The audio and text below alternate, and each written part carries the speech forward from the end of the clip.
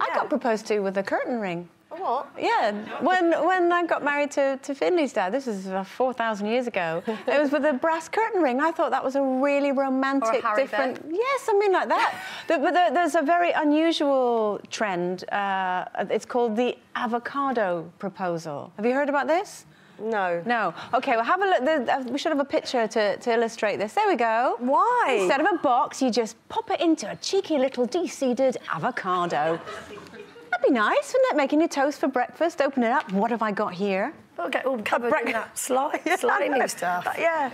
You've got breakfast and an engagement ring. Yeah. Put it on a bit of toast. It's kind of posh, isn't it, avocado? I don't think I'd actually know how to get the pip out of one. Oh. Is that really bad? I think no. it's a seed as well. Oh. Not is a it? pip. OK. It's a seed. Well, you know, you learn something every day, don't you? Well, you've got a little something that you'd like to do, wouldn't you? I can't do that one. You can't do that one? Well, it will look...